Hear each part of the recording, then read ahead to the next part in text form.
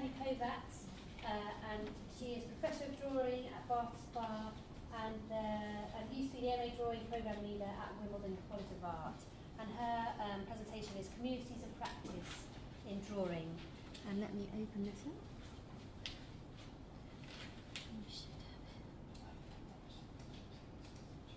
Here we go. Is that the first slide? Yeah. Yes. So Thank you. you can, if you want to walk around, you can use a clicker with those buttons, or you can Okay. just use those, or you can use them if you stay still.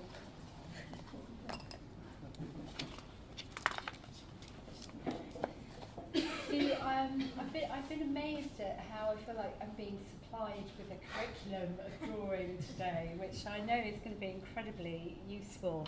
Because I know it's not necessarily the way I think, or even the way I teach, I don't think.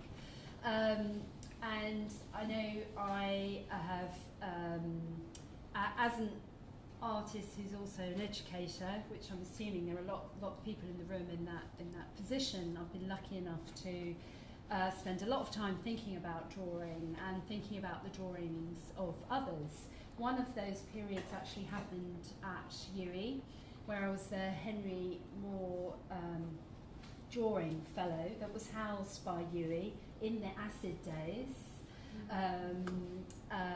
where drawings has a long history in this building. And I had a 2-year period here where I was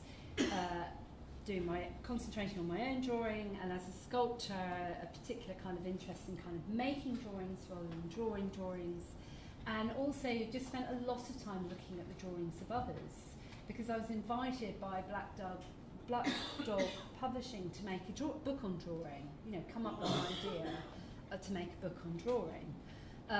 So I made the drawing book, which was my kind of journey through drawing, where I found it. And I certainly didn't see drawing as something that belonged to artists. I thought it was very important to have a very kind of cross-disciplinary approach to where I might find drawing, and I found it in many different places. And this has informed how I've made other drawing publications, Drawing Water, which was another kind of collection of drawings around how the sea appears in visual culture. But this might be the drawings of engineers, marine biologists, explorers, cartographers, someone on an expedition, as well as an artist trying to represent their relationship with the sea. So that's in kind of framing my approach to how I have tried to communicate what I think about drawing. I'm going to press this one, is this right, or this one? Either, doesn't matter. Either, okay. I was course leader at the MA Drawing in Wimbledon, which is a course that's now sort of relocated and reconfigured to Camberwell. This was, again, embracing this cross-disciplinary approach. We had students that were from the video gaming, that were illustrators, that were designers, many different kind of ways into drawing. But what they needed was a research proposal for their MA. So yes, they did arrive with a portfolio of some sorts, but more important that they applied for that course with a question, and a question that had drawing at its heart. Whether or not it was to go off and investigate the language of choreography and how that's visualised in drawing, or whether or not it was to go and work out what dream imagery is in drawing, or whatever it was, that was their question. So there was a curriculum, there was a course structure, but essentially it was driven by the students. And I find that drawing is open enough, slippery enough, ever expanding enough as a conversation to what is a drawing, that it can accommodate so many different kind of routes of investigation, of research, of practice. And it was very important to that course that we built a community of practice that kind of had its home in the course, but then could kind of expand out to include various other kind of networks and conversations. That those students were connected to other conversations about drawing. They had their own really dynamic internal one, and then they had to kind of find tentacles out into the world and that conversation around drawing. I will add this was partly economically driven, because the only teaching they got was from me, and I was allowed to employ someone to assess them. That was the only other kind of teaching hours that were attributed to the course. So it meant we had to be quite agile in terms of how we access other kind of learning. So as well as learning from each other, it was of course in London, so we could use all sorts of resources and drawing collections, which again I think are really important to how we kind of work with curriculums and developing drawings, is we access the drawings that are there. Don't forget all the drawings that already exist. They're in plan chests, in collections. How do we access them? One of the great resources was the Bridget Riley Foundation Fund at the British Museum that encourages students to go and directly draw from drawings of the past. And I think drawings, I mean, we've talked a lot about this today, how drawings connect, one drawing connects to another. So drawings move quite fluidly in time. We can look at drawings that were made hundreds or thousands of years ago and find our way into them. So that was a very useful kind of resource of the course. And there was a lot of kind of consideration of drawing and something. So what's the purpose of drawings? What are drawings for? How do drawings exist in the world? So it was things like, oh, what is drawing and archaeology? What is drawing and dance? What is drawing and photography? That and was really important. It was about drawing connecting to other things. I'm not reading out what's on the screen, but I did write some notes. This is my attempt at being sort of systematic. One of the kind of roots for the drawing MA was the history associated with Wimbledon and the Centre for Drawing, which has already been mentioned, which had many iterations and many fantastic figureheads. Angela Kingston, Anita Taylor, I'm really bad at names, they're going out my head now, I should have made a list of them. But anyway, there are many people associated with this, and I was lucky enough to apply for some funding to make a kind of digital archive of the Centre for Drawing, because annoyingly it was a bit pre-Google, and you'll probably find anything that was a bit pre-Google sort of just disappear. So there was an attempt to kind of make an archive of the Centre of Drawing and its activities. Unfortunately, that's not live currently, just to do with kind of various shifts in the university and the fact that it's no longer got its centre in Wimbledon in that historical framework. So it's got a bit caught up with that. But it was a really important kind of focal point for shifting the conversation, building the conversation around drawing, as well as kind of accepting, this conversation doesn't have an edge. There is a radicalism to the space that drawing can occupy. It is the choice of activists quite often to work with drawing. It is the choice of feminists to employ drawing. It is the choice of, difficult conceptual work often ends up taking place in drawing. So I really value how it can kind of contain and build that radicalism into the art school. We had a programme of events, again, kind of run on a shoestring, but it was called Draw, where we tried to make it as non-hierarchical as possible, and also really tried to celebrate the drawing practice of members of staff at the university. Because I talk about communities of practice, and it's very easy with the pressure that we're all under as educators to feel like our practice is something that we squeeze into a few weeks in the summer or something like that. But through Draw, it was an opportunity to invite people within my community of practice to actually talk about their practice with students and open up about what they did This was a really valuable kind of exchange that did help kind of build a conversation, build this idea of this community that had this shared interest. Obviously, sometimes I could bring externals in as well. We had a number of much grander events. This symposium called The Resilience of Drawing was really interesting, talking about, you know, in our post-digital age, why we're still drawing, you know, how come it isn't redundant, and looking at kind of drawing in education and various different things, as well as inviting artists like Rachel Whiteley to talk about her drawing practice and just share quite intimately why does she still draw and what does she get from her drawing practice. Again, with no budget, I run a residency programme in the Centre for Drawing, which basically offered the space to a number of different practitioners in the Easter holiday. So the students had to clear out the space and make it kind of pristine. Someone came in for a few weeks and had that time to draw. If they needed help, students would help them, and then they would make a presentation at the end. And some of whom are in the rooms, but people that did this. So I suppose I asked myself, what did I think in preparation? What is a community of practice?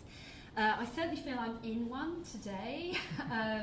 You know, not just because I might recognise a few of you, but just kind of how many times we're saying things that I think we understand in each other and in our approaches to what drawing might be within an educational context, within a creative context, within a personal context.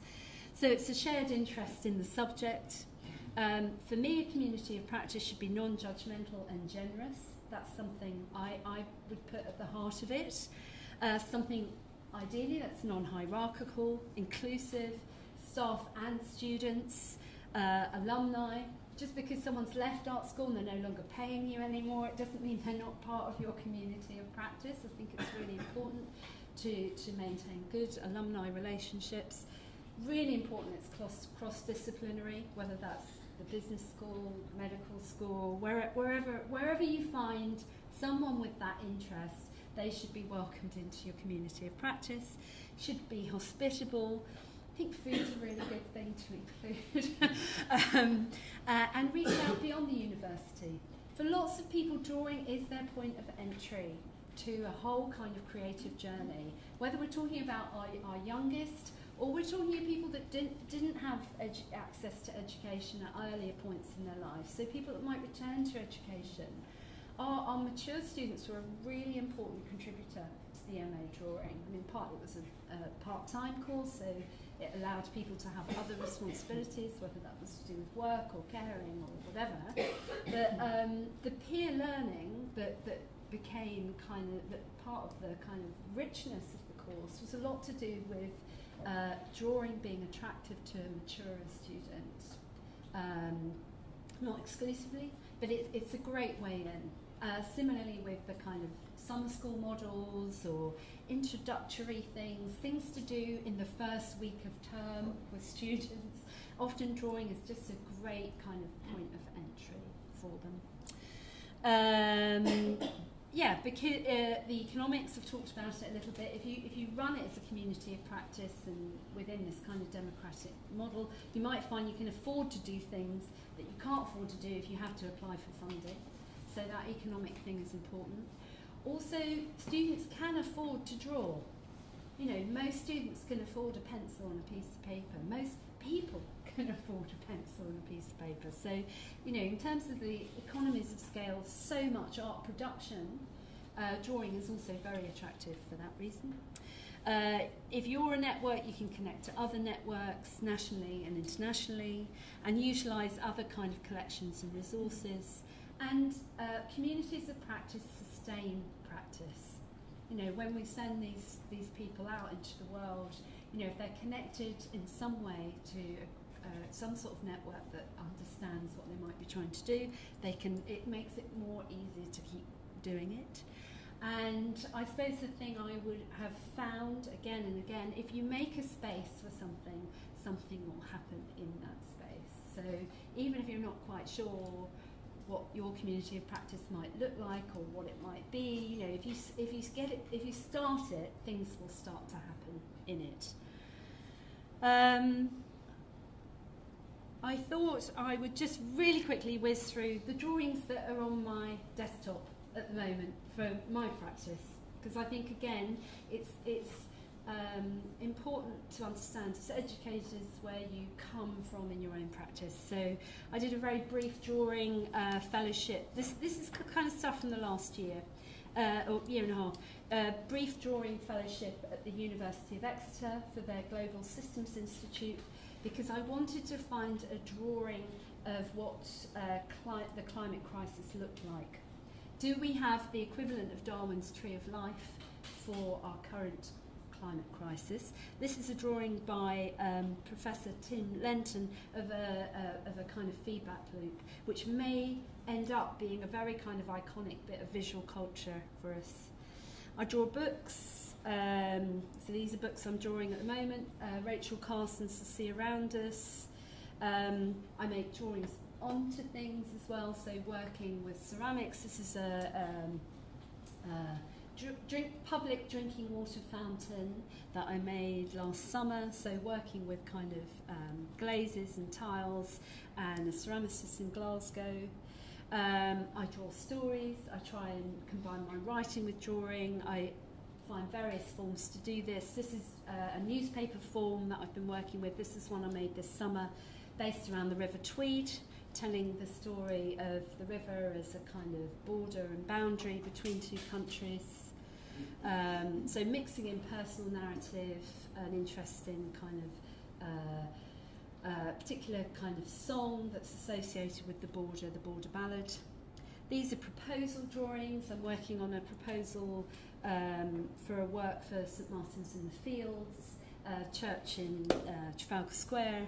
Again, where these are the sketches and drawings for a ceramic work called Spine that will go into the wall, that had to reference the Richter tapestry that's hanging over the altar in some way. So these are the sort of drawings I make to try and explore that. I suppose I'm including this just to say my drawing practice is really wide. There's not like, I don't have a particular handwriting for drawing, and my drawings do jobs for me. So these are the drawings that help me then make the proposal for the chapel. This is a drawing of a foundation that I'm working on at the moment for a public sculpture in Cambridge at the Science Institute there at Babraham. So, you know, this is a whole other order of drawing that I have to work with someone else that can do this sort of drawing, but I have to be able to communicate what I want to do. So these are the drawings I make, and then I have to work with someone until they start to look like this. But, you know, I have to put myself through these drawing processes. This is a kind of sketch for a drawing that will be in Farringdon, that will be the biggest drawing I've made. It's going to end up like 4 meters high and onto a building, and it's about, I think it's about 20 meters long. This is a drawing that I made when I was in New Zealand in February. I was there as part of a drawing ecology group that comes out of Wellington Art School in New Zealand, where again it was fantastic to sort of find out how they're culturally thinking about drawing as a tool of ecological thinking. We were relocated to a piece of Maori land in the south of the South Island, where we were using drawing to kind of look at various kind of environmental crisis issues about that particular bit of land. And I've also started delivering programs outside of the art school, where I've been able to explore something I've been thinking about for a long time but never found a space to deliver within the art school context, which is looking at the relationship between drawing and meditation. I'm working with a long-time colleague of mine to deliver these drawing programs that look at drawing as a kind of tool for life.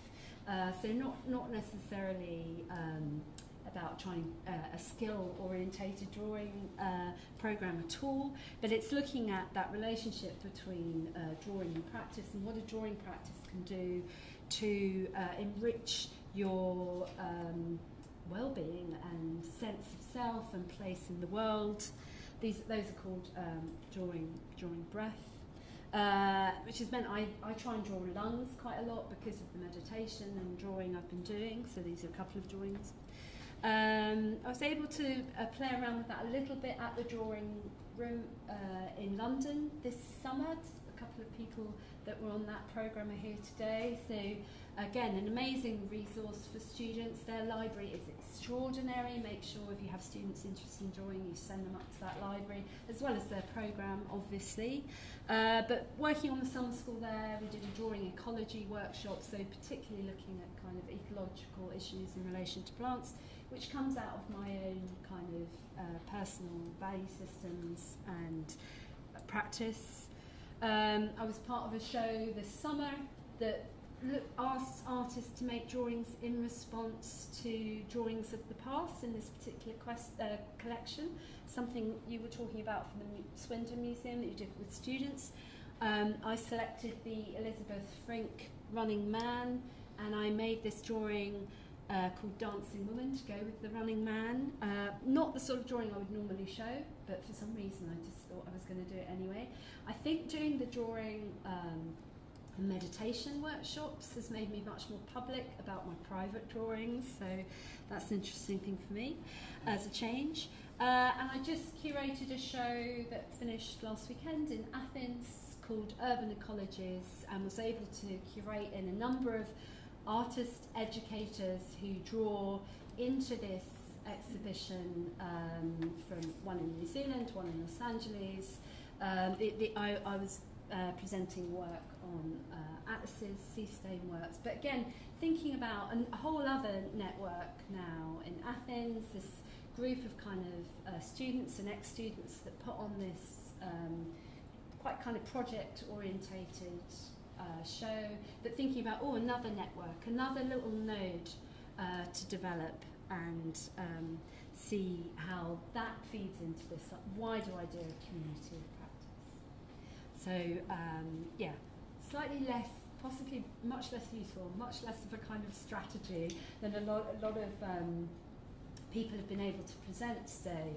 But I suppose I want to kind of just come back to the idea that I feel like I'm sitting in the room with a community of practice, and just not having, just wanting to have that kind of more fully acknowledged, and how significant that is. Whatever happens after today, whether we get a manifesto, a publication, or this, that, and the other, it's already here, you know, and it's part of a community of practice that has been active for really a long time, for many decades now, within education, within art practice. So, you know, however new and exciting this is, it's also I want to say that it's continuous. It's continuum. It's a continuum even. Thank you. Yeah.